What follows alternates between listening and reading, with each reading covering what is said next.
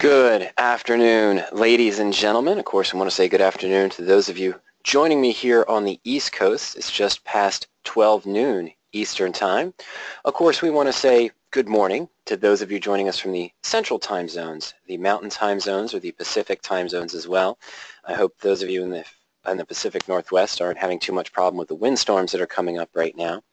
And of course, we do want to say good evening to those of you who might be joining us from across the pond in parts of UK or parts of Europe. Well, welcome to today's presentation, Straddles and Strangles for Earnings. We're going to go over some of the basic details of Straddles and Strangles, the difference between them, and then, of course, also discuss some of the flaws, some of the issues as well, and some of the things to look out for. All right. Now, before we begin, I just want to introduce what is PowerOptions. PowerOptions is a patented suite of search and analysis tools designed for self-directed options investors. We support patented search tools, analysis tools, and portfolio tools that support over 23 of the most commonly used option strategies. Of course, also long straddles and long strangles, which we're going to focus on today. The PowerOptions tools were created by Ernie Zerenner back in 1997 to trade his own personal account. Of course, everyone here on PowerOptions uses these tools to trade their personal account, so we have many more years of combined trading experience. Now, the tools, as I mentioned, will allow you to find new trades using the patented search tool. We may take a look at that. We probably will take a look at that later on in the presentation. The powerful set of portfolio tools for tracking, managing, and evaluating rollout opportunities in your various positions. Of course, we have a virtual library of help videos, archived webinars, tutorials, and other education to help you get more familiar with the various option strategies and management techniques, as well as the various tools on the site as well.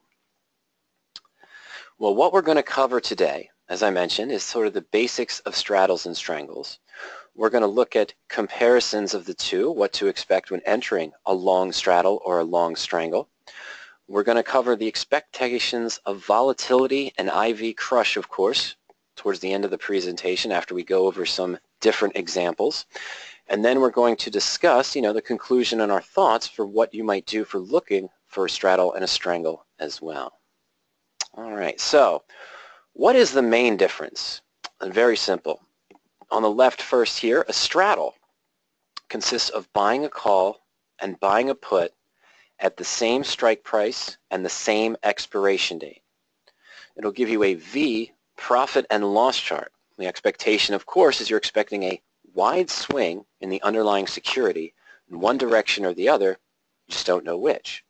These are strategies, of course, that are used anytime we have earnings coming up, speculating on a wide movement one direction or the other, or if you're a little bit more bold and you're trading the biotech stocks there, which will have a higher implied volatility and a much higher cost, but you're expecting something along the lines of, let's say, a phase 2 or phase 3 drug trial between now and the expiration of your position. The strangle is a very similar trade but consists of buying a call and buying a put at different strike prices with the same expiration. The most common approach for a strangle is to buy an out-of-the-money call and an out-of-the-money put.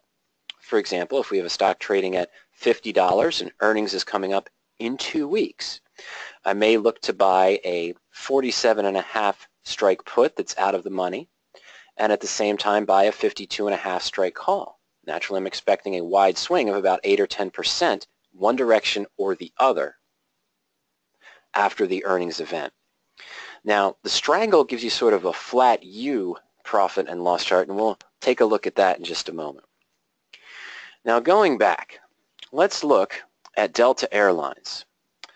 On October 11th, Delta Airlines was trading at $38.94, and we had earnings on October 13th. Now, how I might have entered a long straddle position is I may have bought a November 4th expiration. So not the 14th of October necessarily, but the 4th of November expiration. For the straddle with a stock at $38.94, you typically would look to buy at-the-money options. Now, we'll look a little bit later on discussing an in-the-money strangle or an out-of-the-money, an in-the-money straddle or an out-of-the-money straddle But in general, you want to keep it right at the money. So with the stock at $38.94, to enter a long straddle, I'd buy a 39 call, and the 4th of November series was priced at 137. Now at the same time, I'd buy a November 39 put at 152.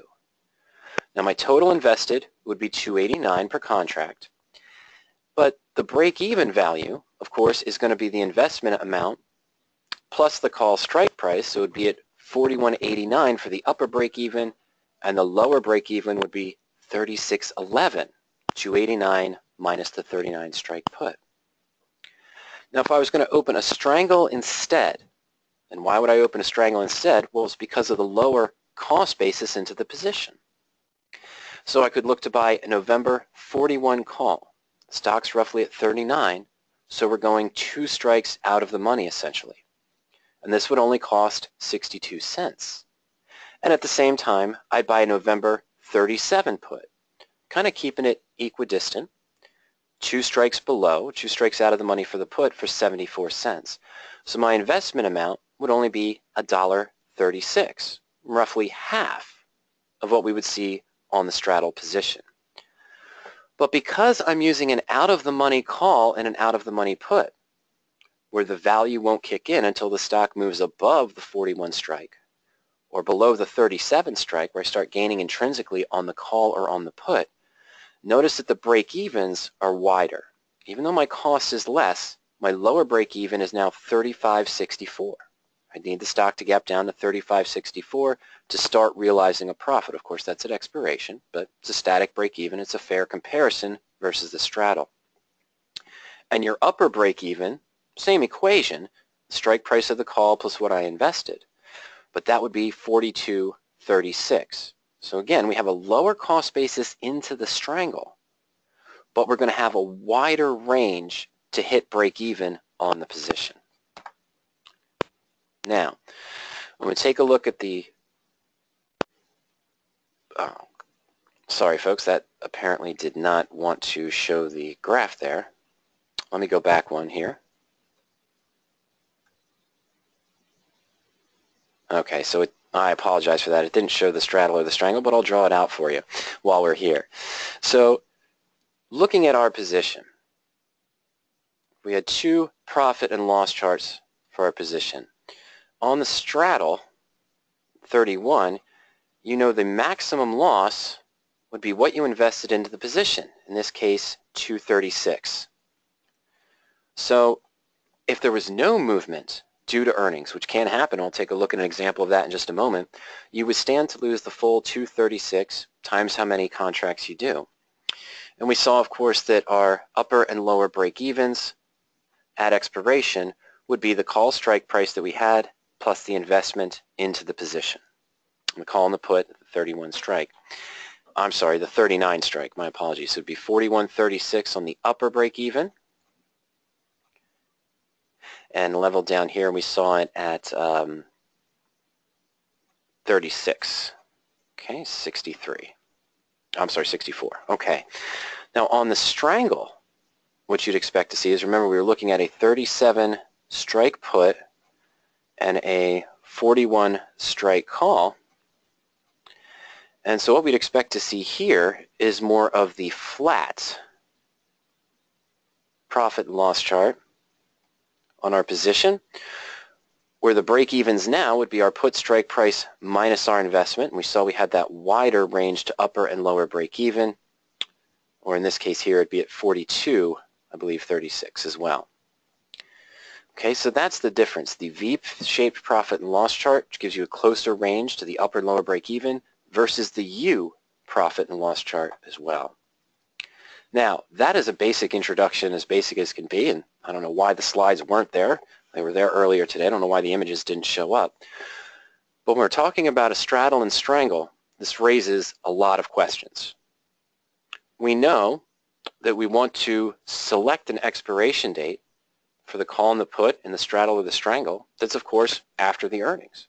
Wouldn't want to buy a straddle or strangle before the earnings. That wouldn't do us any good. We're banking on this event to cause a large swing in the position to realize a profit. Now, which strike price is the best? Should straddles always be at the money? And what do we know about options? Well, anytime you look at any option chain, the at-the-money options, strike prices that are closest to the current stock price, are going to have the highest time premium of all other options in that series. So you might say, is it better to buy a straddle? And we were talking about the DAL position, sorry folks, the DAL position at 38.94. And we looked at buying the 39 strikes, the at-the-money strikes. Well, some investors feel that you might do better buying either an in-the-money straddle, meaning against the call, where I might buy a 37 call and a 37 put that's out of the money, which is very cheap. Okay? Well, the thing is that now you're speculating on something else. You're speculating on a direction. If my stock was at 39 and I bought the 37 call and put as an in-the-money straddle, well, I'm expecting now the stock's really going to swing to the downside. If I have that strong of an expectation, I probably just want to buy a put, is my opinion. And, you know, going in the money, buying, let's say, a 41 strike call and a 41 strike put, where our 41 put is in the money, we're banking on a different directional trade. So we'd rather probably do one direction or the other as well. Now, how far apart do we set the strangle? Well, we're going to see that in the examples. That's really going to come down to the value, of course, or I should say the range of your expectations for the movement. If you decided to trade a straddle or strangle on Apple, it's because you're expecting a wide move, either based on past earnings events, past swings, or just your feeling of the market itself in general. Okay? So if I'm looking at a strangle on Apple, and I set my call strike 10% out of the money and my put strike 10% out of the money to get into a cheaper position, well, then I'm going to need at least a 10%, probably a 12 or 15, probably a 12% movement in order to realize a profit on the position, okay? Because it needs to cover that range to where the call and the put can go in the money and counter the cost you paid into the position. So at best expectation, if you're thinking that an 8 or 10% movement on the stock is reasonable and you're looking to do a strangle to have the lower cost, you probably only want to go 5% out of the money at most with the call and the put strike. Okay? Now, other things that we have to look for, of course, is the IV crush. As we all know, we're not the only ones that know that earnings is coming up. The market as a whole knows that earnings is coming up as well. And so what we expect to see is an increase in implied volatility as we get closer to earnings.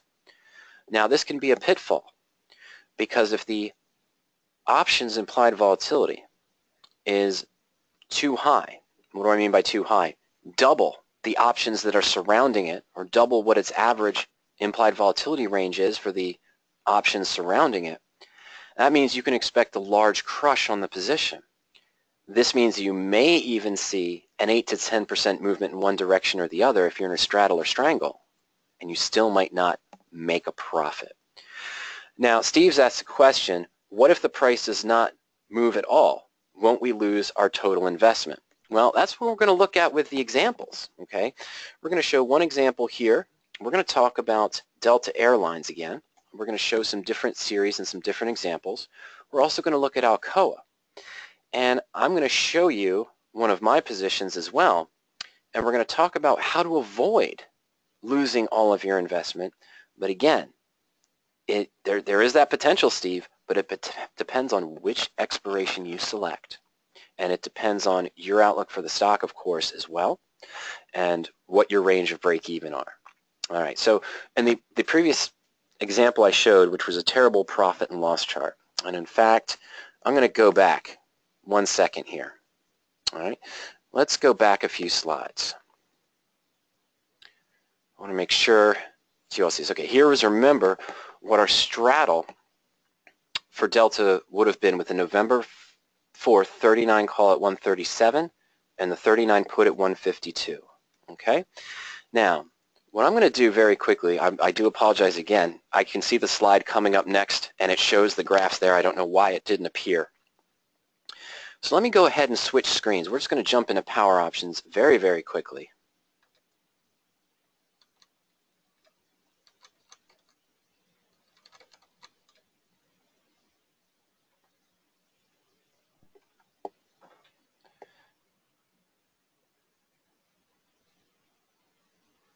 Okay, there it is. Okay, so let me go into the custom spread tool real quick.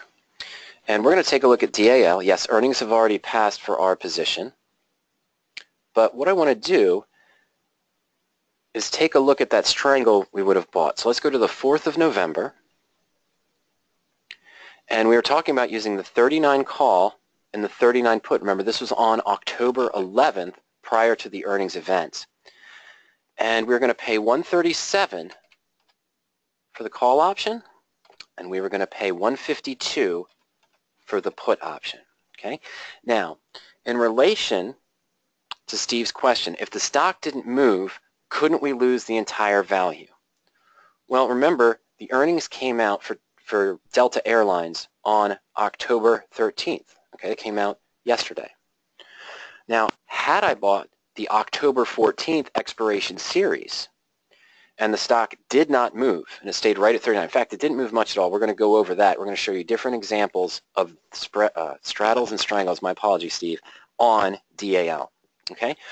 But notice here on the profit and loss chart, the curved red line, even right now, halfway between now and my expiration of November 4th, my loss would only be 143, about half of the 289, because there's still expected to be some time value remaining.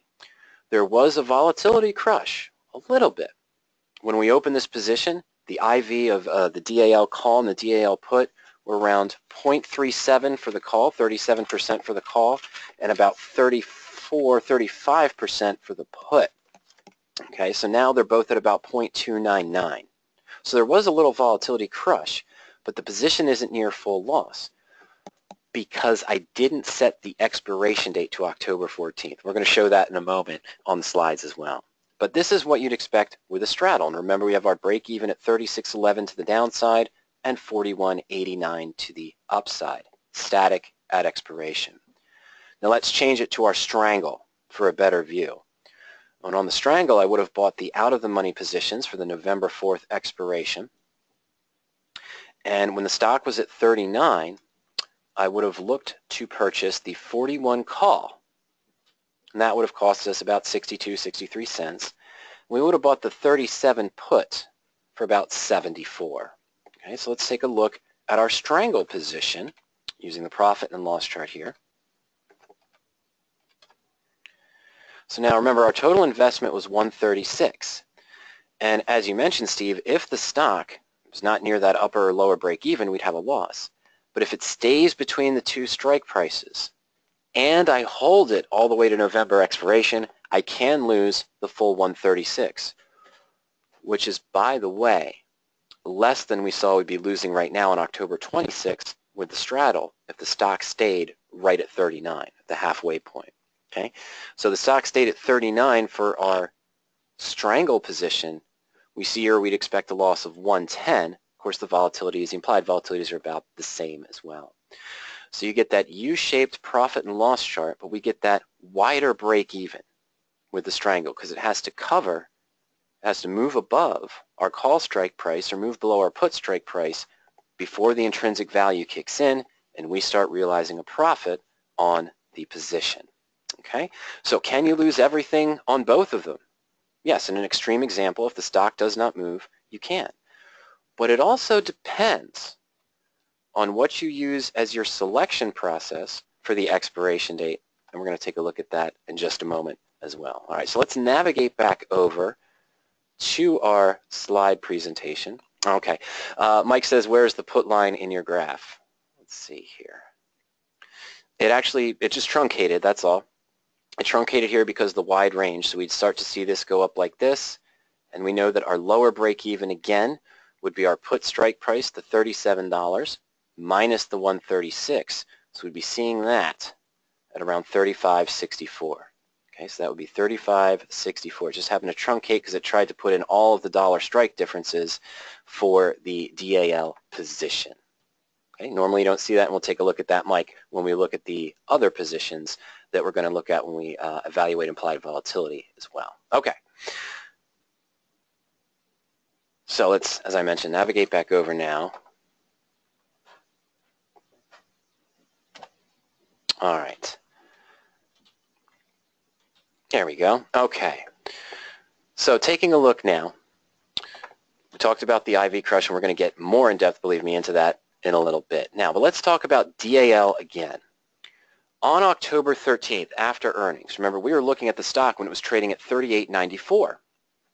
And the stock gapped up to about $40.50 after the earnings. Okay, this was only about a 4.5% move, but it closed at $40. Okay, so we had about a $1.06, $1.05 gain in the stock, roughly about 4%. Now for that straddle at the 39 strike, remember we invested $289. The liquidation was $270. Well, our 39 call went up to $180. We still had some time value remaining on it, but the put dropped down to $90. So that would have given us $270, and we would have had a loss of 11 cents, even with the 4.5% movement on the position. Now the Strangle fared worse, didn't it? We had a lower cost at 136, and even though we did, bought the 41 call, we paid less into it. That 41 call, which still is out to November 4th, would have only 79 cents, and the put option, our 37 put, went down about 34 cents, so we'd have a loss of 23 cents, essentially double what we had on the straddle. So we would have paid twice as much to get into the straddle, but would have had a lower loss on the position. And of course, with the Strangle, we paid half the price, but we would have had a larger loss because those options didn't react, because we probably went close to 5 or 6% out of the money, but the stock only moved 4% with the movement. Now, why is there no profit? The reaction to earnings was only 4%. That's not enough for a significant gain. We were talking about opening a position on October 11th for earnings that were coming out on October 13th. We could have bought the October 14th straddle or strangle, so maybe we paid too much for that November 4th expiration. Would the closer series have worked better, or would the farther out series work better as well? And did we buy in too late? Should have we bought the straddle or strangle 3 or 4 weeks ago? We did have an IV movement. The IV changed slightly, as I mentioned, from 0.35 to 0.29 for the calls, and an average of about 0.375 to about 0.33, or 37.5% to 33% for the puts. Okay. Now that seems like a minimal amount, but it will probably affect your cost going forward enough to where what might have been a 2 or 3 or maybe even a 10% profit. I paid $1.36 into the strangle. If I made 14 or 15 cents, that's basically nothing, but it's about a 10% gain if you think about it. But this change in volatility might be enough to counter that, as minimal as it seems. All right. Well, let's take a look. Same situation. On October 11th, Delta Airlines is trading at $38.94. If we look to do the straddle with the 39 strikes, it would have only cost us $1.56 compared to the $2.89 for the November 4th series. It was 75 cents for the call, 81 cents for the put. Now, the liquidation, the close of October 13th after the earnings when the stock was around $40 per share, was 110. Actually, the call went up to 106. Remember, the stock's at $40.01 at the close. It's right at intrinsic value. Okay, so this 75 cents of time value we paid in, we get that back, but it's all because of the intrinsic gain. The put essentially goes to zero. Now that's the problem with selecting a straddle or strangle that might be too close, the day after or the week after the earnings. If you don't get any movement, your options just go right to intrinsic value, essentially zero and essentially this. And if that movement was too small, we have a loss now on our straddle for today's expiration, which would have been 46 cents. This is about a third of our investment. It's about a 33% loss, and it's 4 times the loss that we would have had on the November series. Remember, the November 4 series, we paid $2.89. We would have had an 11-cent loss on the position. Okay? Here, we're looking at a loss of 46, so it's almost 4 times that. The near-term strangle did not fare any better. Okay, the total investment would have been 36 cents.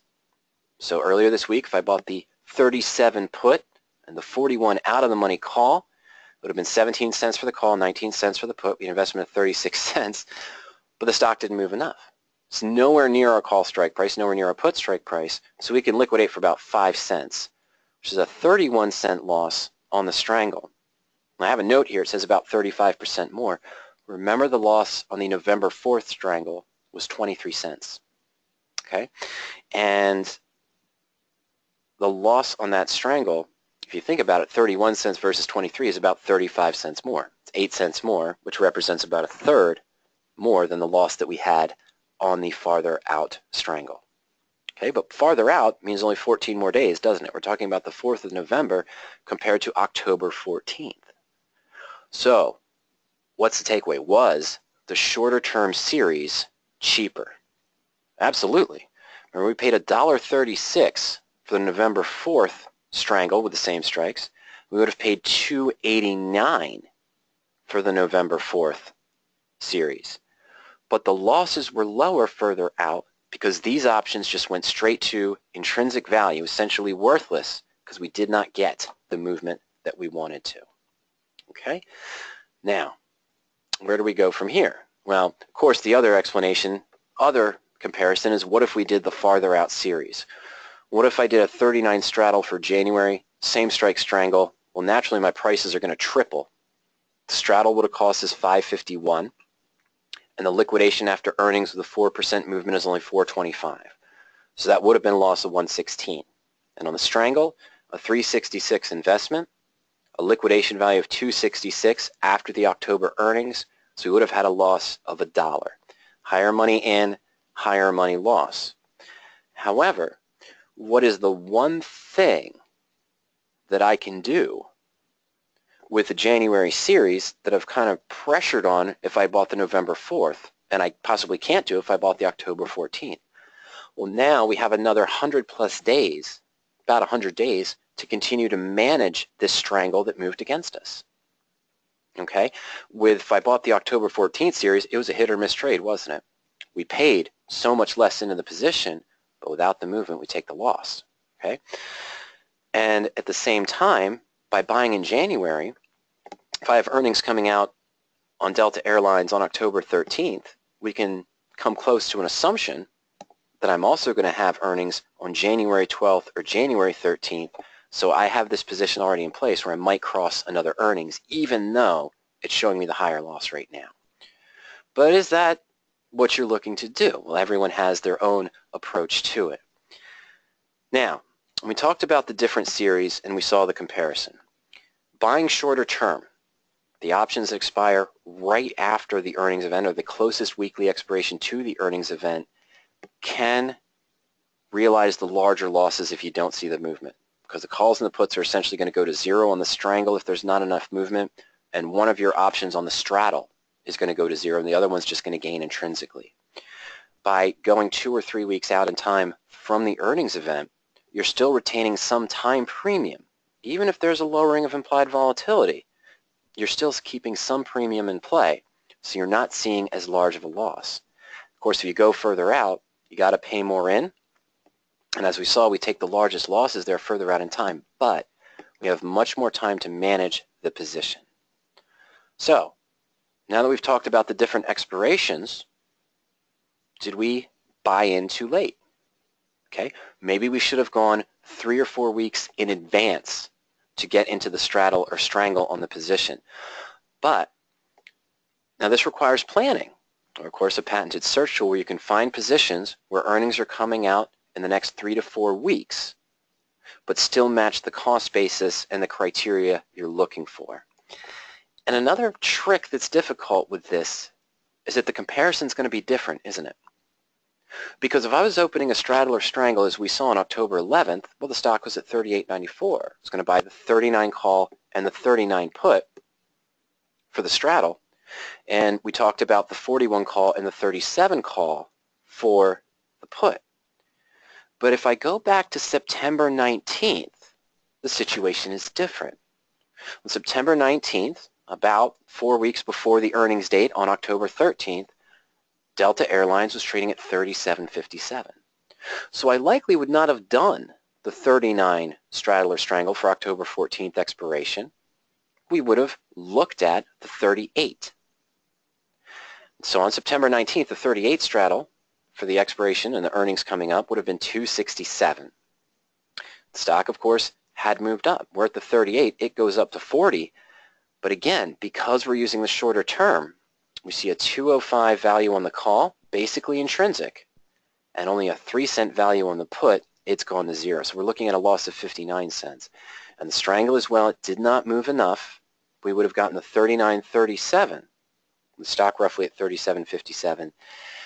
The total investment would have been 180, and we're looking at a loss of 77 cents or a value of 103 at expiration. Okay? Now, I can't show you a comparison on Delta Airlines from September 19th using the November 4th series because it wasn't released yet. But it is interesting that the standard expiration on November 18th, the same straddle using the 38 strike, would have resulted in a higher loss of about $1 for each position, where before we were looking about 59 cents and 77 cents. Standard November expiration had a higher loss for those positions. Okay? So this was not a matter of timing or implied volatility. It was simply the effect of the stock not moving too much. So here's the first main key, other than what I talked about already, about when you're selecting a strangle. Okay, you want to look for a position that you feel is probably going to swing at least 8% or so. All right, because without that movement, the straddle or the strangle won't be as profitable. Now it's a trade-off, isn't it? Most straddles or strangles, you're going to need a movement of about 8% or so. It doesn't matter if you choose the 1 week out series, the 4 week out series. Because the market's going to factor in those cost bases, you are going to see implied volatility even on a larger cap stock or a mid-cap stock, such as Delta Airlines, that have a high liquidity. Okay, so you're going to need a stock. You have to have the expectation that it's going to move more. Okay, now let's talk about management of a losing position. Straddles and strangles, how do I want to phrase this? They're not a wealth option. Okay, if you're setting up a portfolio to profit consistently just during earnings season, and that's when you're doing all of your trades with various straddles and strangles, I don't think you're going to profit long term. I just don't. With the implied volatility crush and with the stocks you need those stocks, the basket of stocks needs to be larger, those stocks that move at least 8% or so from the earnings event. You're going to have losers, okay? And so you have to talk about what are you going to do to manage a position. Well, it depends on your structure. Now, from what I just showed you, and we saw how the October 14th series, even though it was cheaper, had a larger loss after earnings when the stock didn't move that much. The 4th of November, which was 14, 20 days out from when the earnings were released, had a lower loss because it still retained some time value as to what you put into the position. But I'm not saying necessarily that it's a bad idea to use the shortest term and the closest in series for a straddle or strangle. I'm going to take a look at that in Alcoa in just a minute. But if I had opened the straddle or strangle for October 14th, I'm in a bind. There's no real management I can do on that position. When the earnings came out yesterday, I could have maybe tried to sell a call quickly to create a debit spread or a credit spread, but I wouldn't have gotten anything because all the options now are essentially at intrinsic value. It's not going to give me much gain to convert into a double diagonal with 1 day left to expiration or an iron condor by selling a now at the money or out of the money call or put. And that might also increase your range of margin as well. So you're probably going to have to close it and just look for a new position. Okay, like I said, and Steve had mentioned, you stand to lose it all. And if you use the shorter term expiration cycles, you are looking for a hit or miss trade. Now on the positions for November 4th, okay, since I still have a few weeks left to go to expiration, I can now manage either that 39 straddle or the 37 and 41 strangle. Okay, how might I look to do that? Well, right now we could probably sell the October 24th with a stock at $40. We might be able to sell a, let's say, a 38, 39 strike put and maybe sell a 41 strike call. Well, we can't sell the 41 call, I apologize. But we could convert it into sort of an iron condor or a double diagonal, try to generate premium to hedge the loss. But that also has to depend on what your expectation is. So Delta Airlines popped up only 4%, and then it kind of pulled back. If I'm expecting it to continue to pull down after the earnings pop, well, I'm going to probably take a bearish side to the play. Right? We might convert our call, whether it's the 39 call, of course, or whether it's the stock at $40 now. I might look to sell a 41 strike call for this week's expiration or next week's expiration, or November 4th, to try to help me hedge some of that loss. Okay? So based on the direction I think the position is going to go. And if I'm bullish, of course, and the stock had moved up and I consider it to go forward, we might create a bull call debit spread against the call. I don't know if you try to do a bull put credit spread on the position with a higher strike put. And as I mentioned, if you're looking for the positions further out, of course, you might want to go beyond the next earnings. Okay? So here's just a review of what we talked about. Let's say that I had that straddle position with the 37 put and the 41 call. And now our stock's trading at 40. Okay, so if bullish, I could create a calendar call spread, right? I could sell the 41 strike call for October 21st or October 28th expiration. I could do it for October 21st and then the 28th, and then maybe a spread for the 4th with a higher strike call to help hedge the loss. You could also do a calendar put spread in that sense, which would create a double diagonal depending on what you were willing to increase on your margin requirements. And again, most importantly, your expectations going forward. You could create just the condor of that, and now perhaps you could adjust the call if you're bullish. Now, the stock didn't move up too much. We really have no value in that call, but we could maybe roll it up to a higher strike price if we had enough of a move to do that, or adjust the put as well. So management inside, once it has a loser, if you still have time remaining, that gives you a farther opportunity to continue to manage the position. But in this situation, where the stock moved up to 40 and there's not much value left in the strangle and the 37 put, it'd be hard to kind of create a spread using the put in that scenario.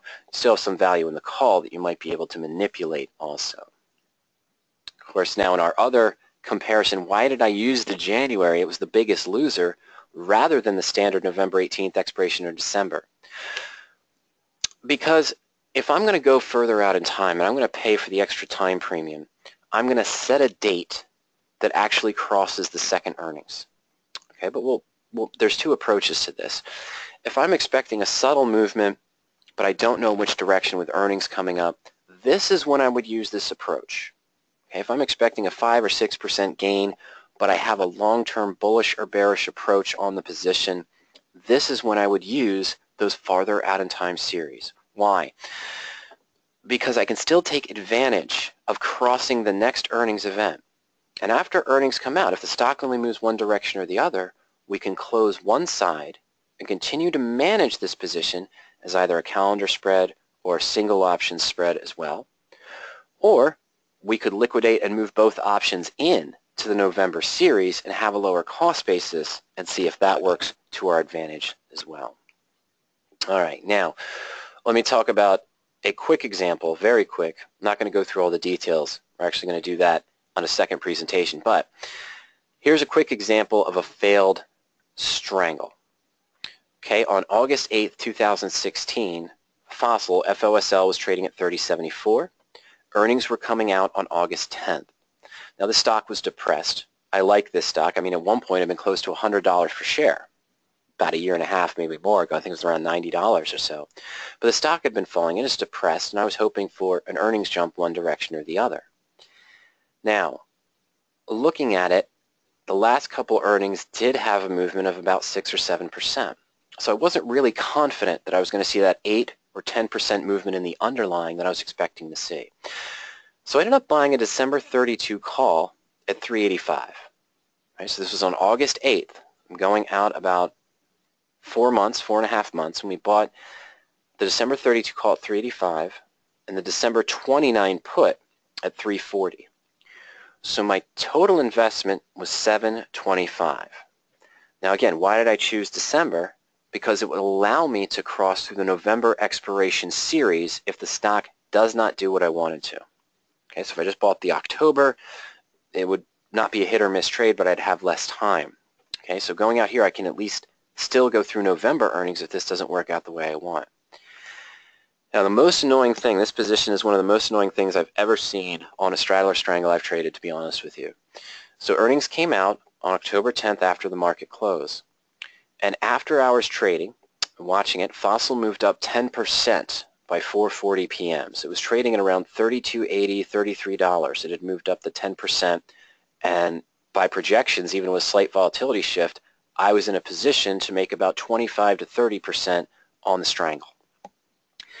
Now, by 5 p.m., the after-hours trading was only up 1%. So it rocketed up because of the earnings announcement, and then before the market even opened, it was back down to only 1% gain. And the morning of August 11th, the stock was only up 2% at open. So I had seen the potential for profit in after-hours trading when I couldn't do anything, and then saw nothing. And of course, at the end of the day, the stock did close up 4.5%, but again, just as we saw with the Delta Airlines position, that wasn't enough of a movement for profit. So, did I close the position and take the loss? No, I've been going with the stock and doing calendar call spreads when the stock looks like it's in a bullish pattern, and calendar put spreads when it looks like it's bearish, keeping those same two strikes in place, but selling out of the money calls and occasionally out of the money puts against it to lower the cost basis of my entire position.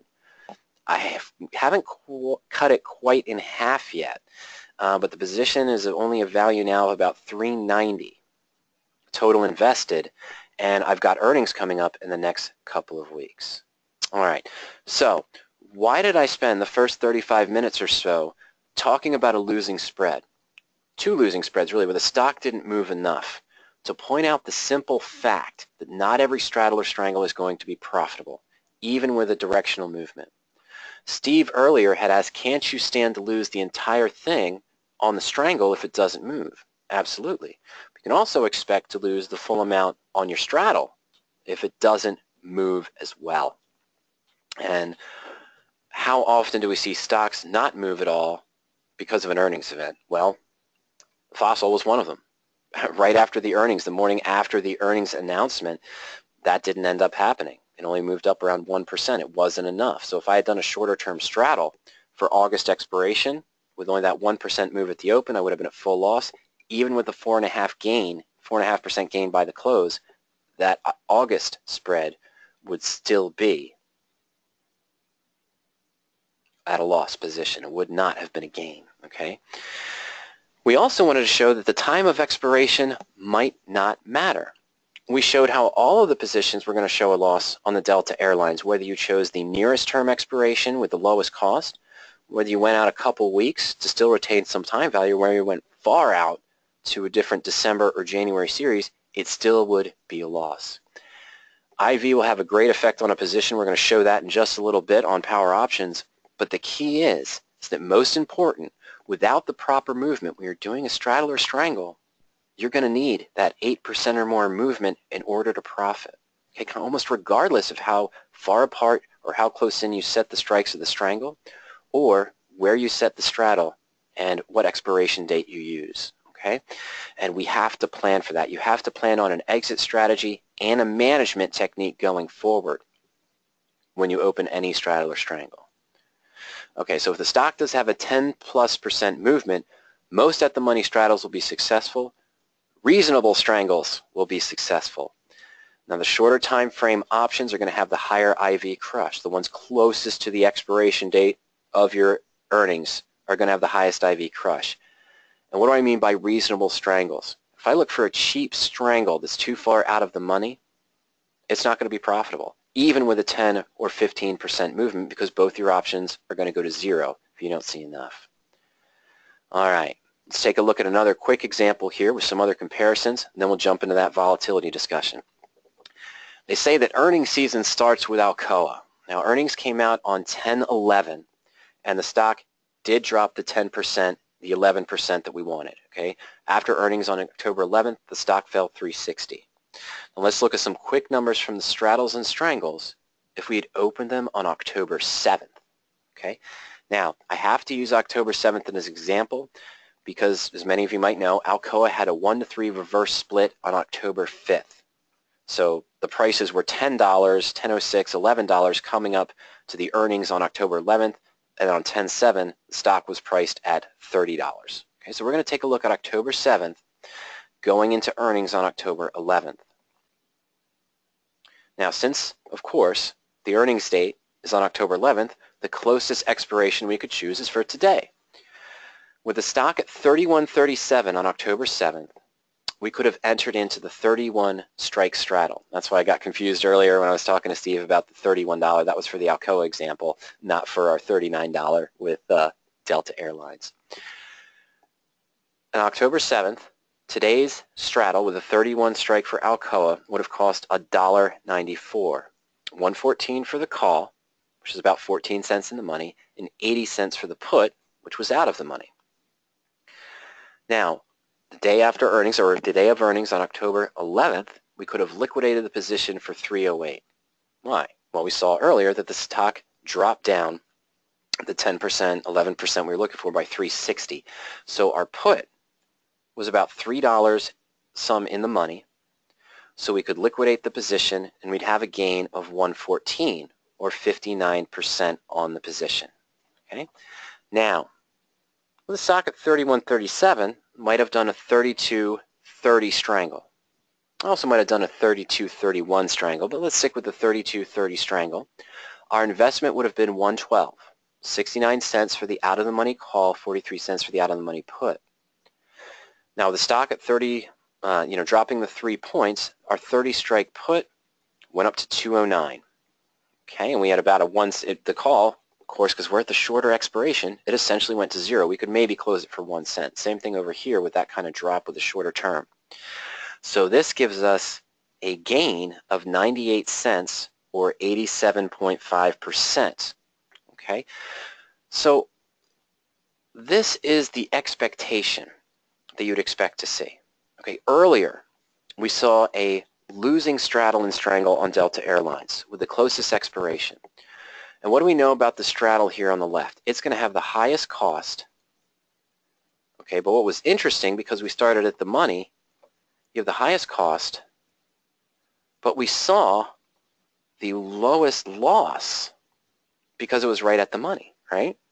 Percentage of monetary, we saw the lowest loss on this position because it was opened right at the money, even with only a move of 4% or so. When you have a 10% gain, you realize a very strong profit. However, if you get the type of movement that you're expecting, 10% or more, what happens with the strangle is you have a lower cost in, you make less monetarily, but you should expect to make more percentage-wise. But of course, if it doesn't move at all, we saw the largest loss. It was 11 cents, remember, on the non-moving for the loss on the at-the-money straddle, and 23-cent loss on the position as well for the strangle. Okay, so when you have the movement that you want, percentage-wise, your expectation is the strangle will perform better. Monetarily, moneyness-wise, we can say the profit and loss on the straddle would be higher. And if there's no movement, because you use the at-the-money options, the straddle would be a lower loss than the strangle, because you're seeing decay on 2 out-of-the-money options if you don't see the movement that you want as much. Okay? All right, now, the longer term, of course, positions for Alcoa would have been less profit. If we use that, January 31 straddle, it would have cost us $5.08, but the liquidation was only $5.20. Okay, so what did we not lose? We didn't lose a lot of time value because of an implied volatility crush. That's obvious if we went further out, but you also have a small profit. And the November 18th, standard November expiration would have had a gain, okay, but not as high as we would have seen with the shorter term. All right, so where are we going with this? Well, where I was going with this is the fact that if you have the movement you want, the closer in expiration is going to be more profitable. If you don't see the movement that you want, the closer expiration straddles or strangles are going to have the largest loss, and you're not going to have the ability to really manage them without just essentially starting over from scratch with a new position, either on a different stock or trying to manage a position on that same security as well. Okay, so you need that movement. In general, we showed that the nearest term might not be good enough. You know, it risks the highest loss, but it does have the potential for the highest gain.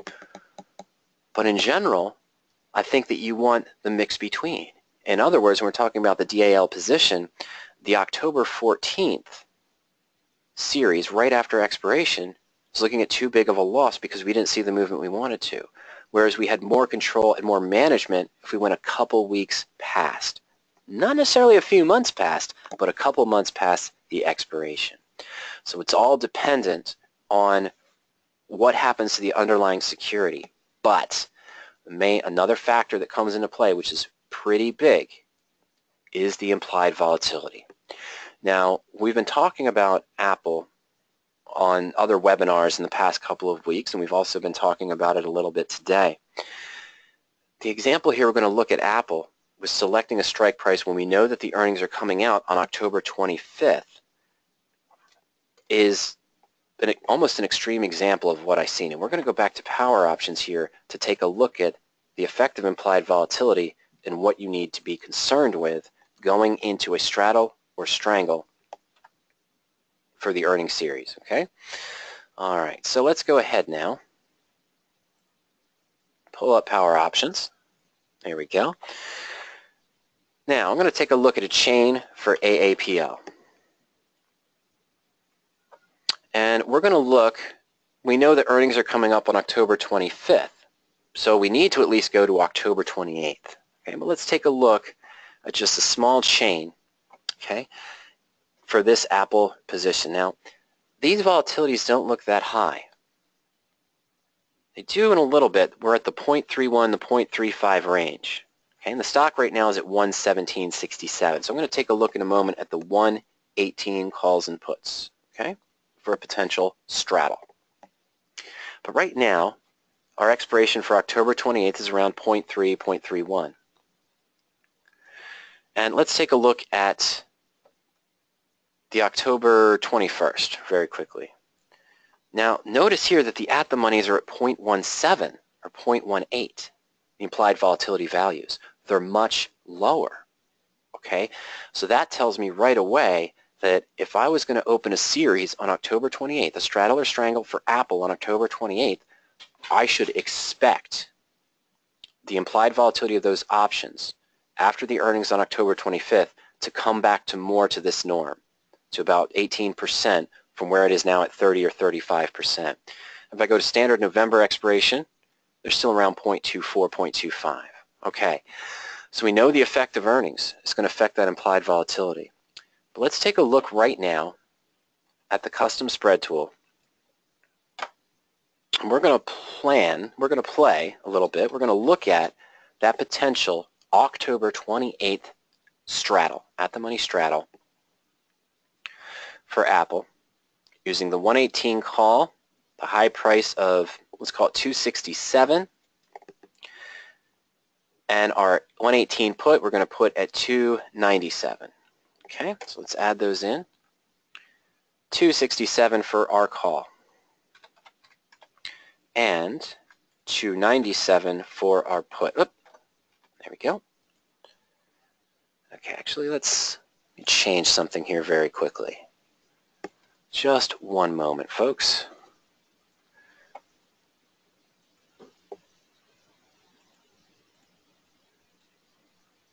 There we go. Okay, I just wanted to shift this a little bit so you can get a better view of the profit and loss chart. There we go. Okay, so our total investment will be $564, and we've got the 118 strike, and we're 3 days away. Our expiration we selected, October 28th, is 3 days after the earnings.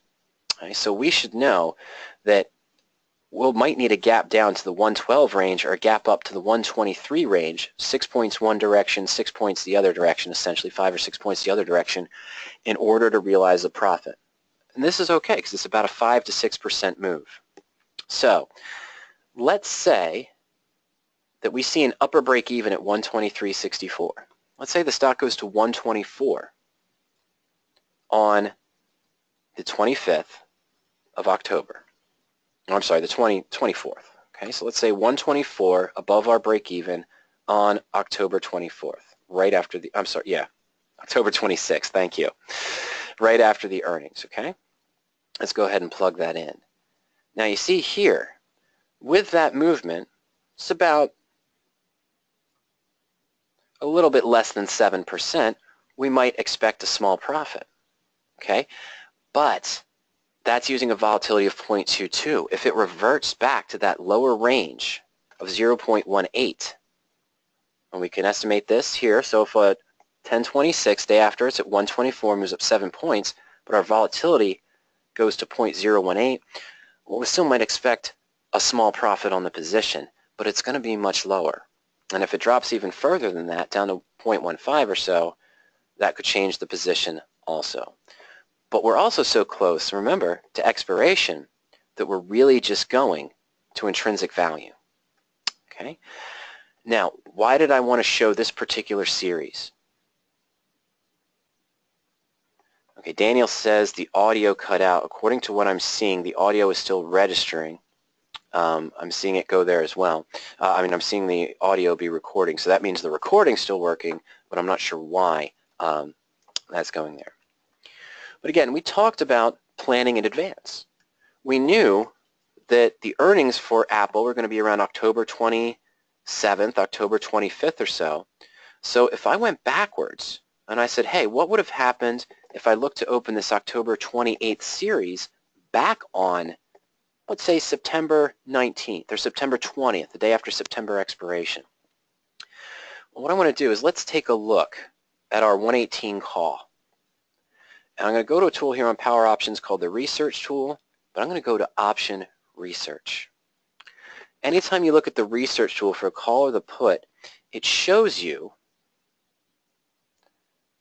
all of the data that we have for the call or the put, but down below you can see the implied volatility range versus the option bid from when the option was released. Okay, hold on one second here. Sorry folks, I'm going to type to Daniel real quick.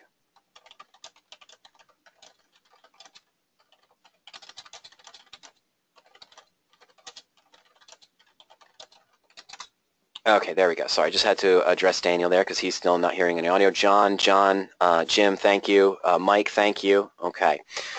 So down here at the bottom, I have the option bid versus the implied volatility, and we see here it's at that 0.32 range. But by clicking this bar here and extending it down at the bottom, I could see the total range of this series for implied volatility over time since the option was released. Okay? And so even now that it's only at 0.32, we see when that option was first released, it was up to 0.24. Okay, I mean, it started at about 0.24 average range that's there. One second. Okay, sorry, I'm just answering Daniel real quick. All right, there you go. Okay, so we know that the implied volatility does sort of hover around this 0.2, 0.18 range, but now it's at 0.32. So we're really close on this position. Okay. On the other side of it, let's take a look at the put option as well. And of course, this 118 strike put is probably going to be very similar as far as implied volatility goes. Now, just ignore this. It was just a glitch here. But it started at 0.19 when the option was released on September 8th. And it gradually moved up. So again, the 0.32 range to the 0.29, we're going to expect it to go back to probably this even range of 0.18 or 0.19 after expiration.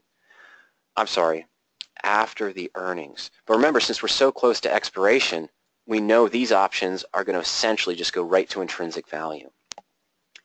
But we're talking about if we had looked 3 or 4 weeks ago after September expiration, or maybe even before that. Let's say when these options were released on September 9th. Well, at September 9th, Apple was in a much different situation. And we talked about that with the delta position going further back. All right, so let's go to the chain again for Apple very quickly. And let's go back historically to around September 9th or let's go September 12th, right after these October 28th series were released. So the stock was at 105. Well, that's a much different scenario, isn't it? Okay, so in this case, well, it just jumped up $2.24, of course, but in this case, now I might be thinking, okay, we're a little bit to October expiration, 46 days.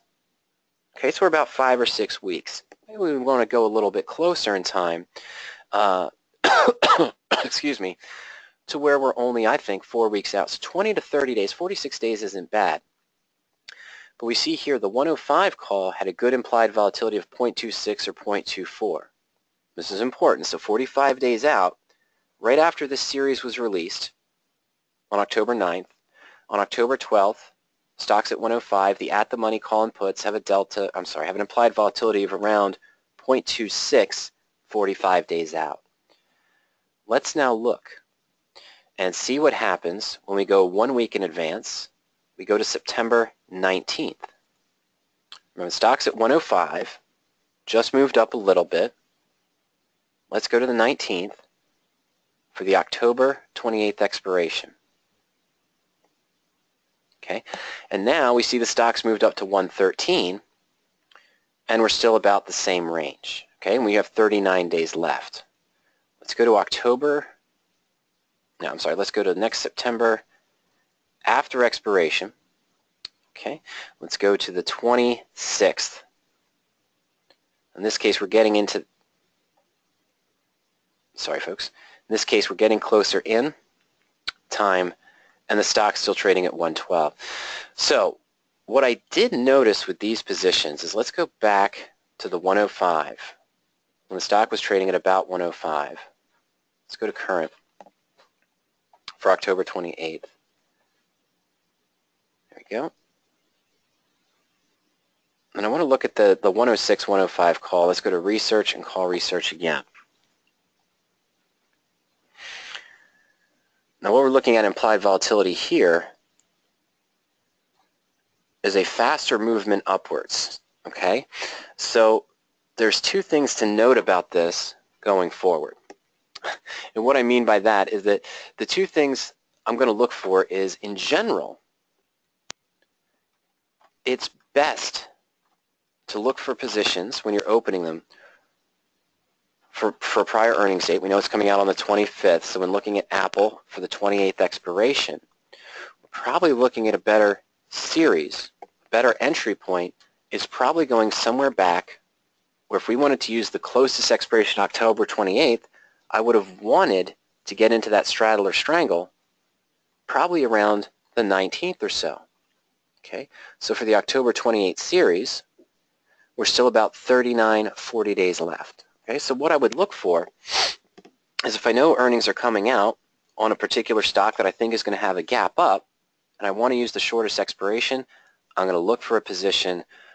I'm going to look to open that position probably somewhere in the range of 21 days to 35 days beforehand. Okay, 3 to 4 weeks as well. Okay, so that's one of the things we might tend to look for in that. That's what I would tend to look for. Why? Because as we get closer, if I bought this, the October weekly 28th series, not including the movement in stock. Okay, here we are at September 19th with the stocks at 113.58. Okay, and if I look, let me just take we're going to take a look at the 114 call for October 28th expiration. Is that 114 call? Now the stock, of course, has moved up as well. All right. So we're going to take a look here at our implied volatility shift. It's not a lot, but it opened at 0.24. And on the 22nd, we were talking about it, the 23rd, it was at 0.26. And as we get closer to expiration, we've already moved up to about 0.33. Now the stock has moved up as well from when we looked at the position. The reason I bring this up is because a couple questions came in during the presentation. I know there is a service out there, and there's a particular service that teaches strangles and straddles, and they teach buying 28 days or more, 28 to 35 days more before the earnings, which I encourage as well. But what they encourage is closing the position prior to the earnings release. So if you have a change in implied volatility or the underlying stock that favored what you're looking for, to close it out beforehand. I don't necessarily agree with that. I opened this position because my expectation was a movement in one direction or the other. I'm planning on this earnings movement in one direction or the other. So closing early for a 10 or 12% gain on a $2 investment because the implied volatility increased, well, I took a profit. I got to admit that, but I potentially missed out on more profit. Now, if the implied volatility really gapped up, if I had looked at a position on Apple where the implied volatility, we opened it at 0.24, and it for whatever reason went up to 0.6, and I could close it out for a 40 or 50% gain just on implied volatility, I might do that. But in general, closing for a small gain, and maybe only trying to play implied volatility to schedule it for that range, might not be a good approach. I don't agree with it personally, okay? And I've never seen any statistics that works better because I'm playing a straddle or strangle to go forward and to look for that 10-15% movement in a stock price to profit on the movement, not playing an implied volatility game, okay? And of course, the other advantage we talked about, maybe buying something that's 3 to 4 weeks to go, okay, in the sense of Apple, if I'd opened a straddle on September 20th or so for the October 28th expiration, I might have no fear of a large gap that caused me trouble. You could actually do adjustments against it using the weeklies for October 7th, October 14th, prior to the earnings. But of course, as we saw, Apple moved up a fair amount as well. All right. Now, let's go back here a moment and let's just review some of the things that we wanted to talk about. IV is important, and you need to factor that into your equation. Okay, but the most important is the movement of the stock. If you look for positions, okay, in general, Ernie and I feel that you want to look for positions that are 3 to 4 weeks prior to the earnings event.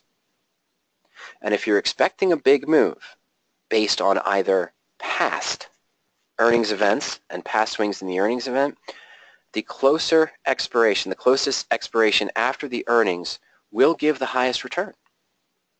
Okay, that will result in the highest return going forward in that scenario. But you have to consider if the IV is doubled than others. If I looked at the Apple position and the October 28th series that we were reviewing, okay, had a volatility, oh shoot, sorry about that. Love when that happens, don't you? There we go. Okay.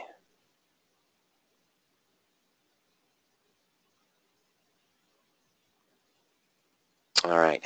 So we look for positions 3 to 4 weeks, prior to the earnings. If you're expecting a big move, the closer in options will have the highest return.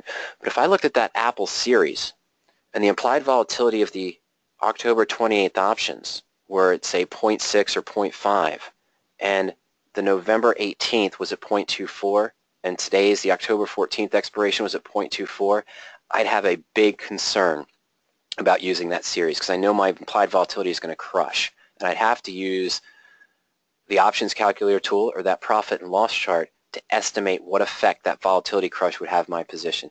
Assume it's going to go back to the norm. Assume the worst case scenario in a volatility crush. Now, you may have the opposite. It can happen.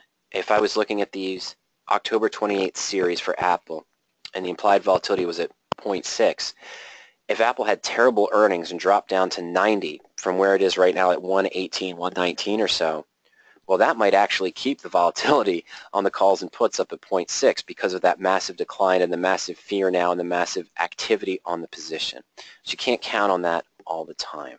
Okay, but if you see an IV on the series you're selecting, it's double the others around it, and it's already increased in its range from when it was opened on the market, that might be a concern. You're definitely going to have to factor in what your expectation is of the stock movement versus how bad that implied volatility crush will hurt the position. And just in general, remember, straddles will give you that lower break-even range, that closer break-even range when using at-the-money long straddle. And then rather than look for cheap strangles or avoid straddles because of the moneyness and because of the cost, right? The straddles will have a higher cost.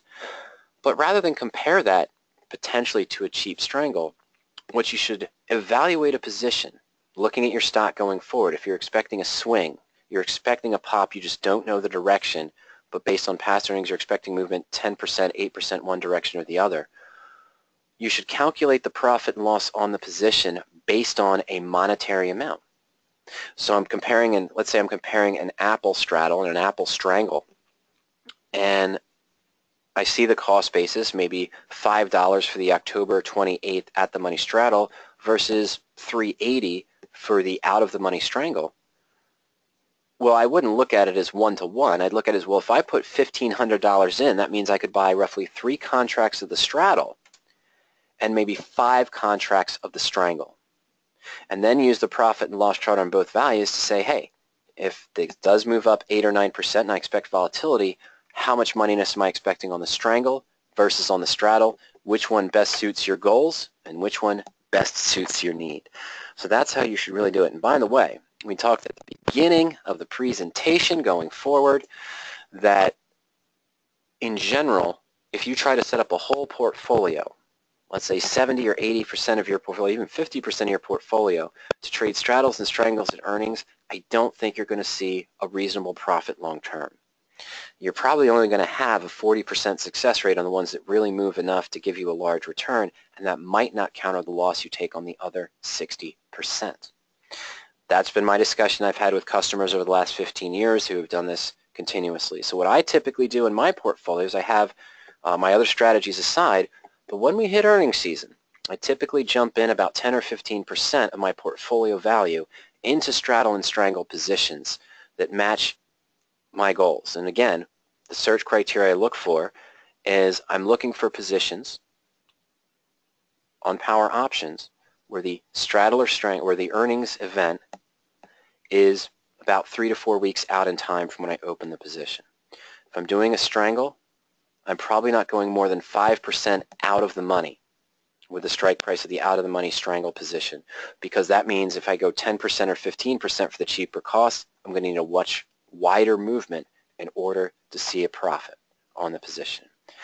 And I will likely choose the expiration that is closest to the earnings event if and only if the implied volatility of those options, again, such as Apple, it's not there, but if the average implied volatility of the options surrounding Apple is around 0.2 or 0.21, and it happened, the October 28th series happened to have an IV at 0.5, I'm probably looking more at the November 4th series as opposed to the October 28th, or maybe even the November 18th, to avoid getting in that trap of a volatility crush. Okay. Frank, I think you misunderstood my comment. Frank said, so as you said before, if you're comfortable about direction, why not do puts and calls versus today's subject? No. I was saying after the earnings, Frank, as a management. So I entered a straddle or strangle expecting a move, but I didn't know the direction. I'm expecting a move one direction or the other. I just don't know which direction. Okay, it's 8%, 10% move is what I'd have to expect to open a straddle or strangle on a position personally. Now, when I look at that after the earnings come out, such as in Delta or such as in Fossil, after that event occurred, now I have to reevaluate the position, taking into account what happened with earnings, if it was a slight disappointment or if it was just middle range, or if the longer term expectation was still bullish based on the earnings. Well, that's when I would look to manage the strangle I already had in place. Remember, I bought it out to January. So why did I leave both in place after the earnings and just manage the call side or the put side? Why did I leave both in place and not close one and just manage the call side? It's because over the past 2 months since August expiration, there have been cycles of bullishness and bearishness on Fossil. So when I think it's bullish, I'm managing the call or doing calendar calls, and I'm kind of just leaving the put alone, or I'm selling it further out of the money put against it. And if I'm bearish, then I might do a calendar put spread in that case, or I may do a bear call spread. So I'm trading both legs to take down the cost of the entire spread, so I might be able to go into the November earnings on that Fossil position as the example with half the cost I originally had in August, but still the potential of the stock to move 8 or 10% of earnings, and that could give me a very reasonable return because I don't necessarily right now have a direction on that. I don't have a bullish or bearish sentiment per se on fossil right now because it's still middling about, showing some good movement in the past few days, past week or so, I should say, Frank, actually. But that's what I meant by direction. If I'm in a longer-term series, longer-term straddle or strangle, after the earnings event occurs, I reevaluate the position, but I may leave the call and put in place like I did in fossil because I didn't have an overall bearish sentiment for the next 2 months or an overall bearish sentiment for the next couple of months. I was looking honestly at just managing both legs to lower the whole cost of the position, head to November earnings in a couple of weeks with a lower cost into that spread, but still having the same strikes I had originally when I opened it in August for the December expiration as well. All right, well, there are some other features that you can find on PowerOptions, some other educational resources you can find on both Straddles and Strangles. If you haven't done so already, you might want to take your 14-day free trial to PowerOptions. Just go to powerop.com. You can put in your first name, last name, and email address, and click the button to start my trial. This will give you 14-day access to PowerOptions. You won't need any credit card or billing information as well. Now, once you log on to PowerOptions, you'll be able to go into the Other Strategies tab and add in long straddles and long strangles. Okay, and we're going to show that very quickly here. Okay, so if I go into the Other Strategies tab, and I'm just going to take out some of these strategies here, the custom spreads, long collar, iron condor, and we're going to add in long straddle and long strangle. Now, the reason why I point this out, if I go to long straddle, the main strategy tab for long straddle, you'll see there's a basic help page, but there's 2 recent articles here that Ernie's put together as the using earnings surprises for straddle buying and the long strangle example. This was a strangle actually on P, okay, for, I'm sorry, what is that stock called? The music stuff. Why can't I think of it? Yeah, so he went ahead and he gives an explanation here, even though it's a wide range. But I wanted to just quickly do this here. All right, there we go. And so there's the link to this article. It's actually just a free and available online, and you can access that at any time on the position. And he walks through the settings that we use for the default search on PowerOptions, of course, for the straddle and strangle position, as well as what I can do to access that and his discussion on those positions as well. So if we go into the search at any time for the straddles or for the strangles, you'll see here that there's a couple default screens that you can use based on the Bollinger Bands. As I scroll back up, if we go into the strangle now, we go into the search, you've got the earnings surprise default search here. Ooh, there's a good one. I don't know if it's a good one, but there you see the one for the Avis position. First Solar, Silver Wheaton, earnings coming up in 26 days, 12 days for AEM, 13 days for First Solar actually, 4 days for Valiant Pharmaceuticals for their earnings, and we've got 18 days for Avis as well. Okay, so you can access those searches on the trial, of course. You can just go into long strangle and take a look at what we're showing there, and you can also take a look at the different straddle ones also. All right, well, that about sums up what I have. If you have any last-minute questions, of course, go ahead and send those in here to using the chat window. I'll be more than happy to answer any questions that you do have. Okay, let's see here.